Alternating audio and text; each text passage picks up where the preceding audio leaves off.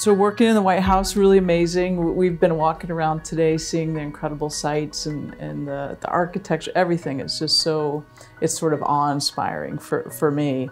What's your average workday look like? yeah, definitely no average.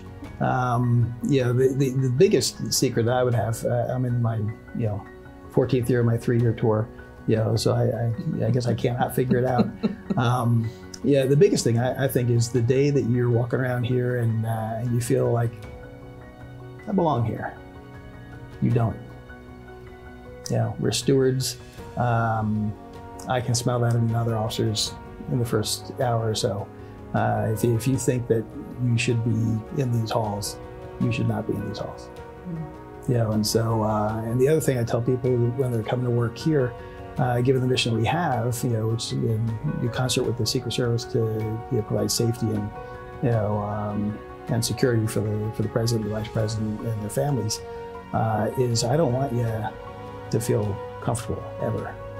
I want you to be a little bit nauseated every time you drive in, and ask folks around me, they'll tell you I'm not just saying that.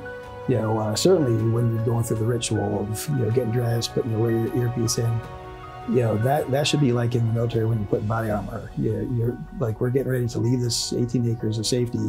That's the equivalent of we're getting it on.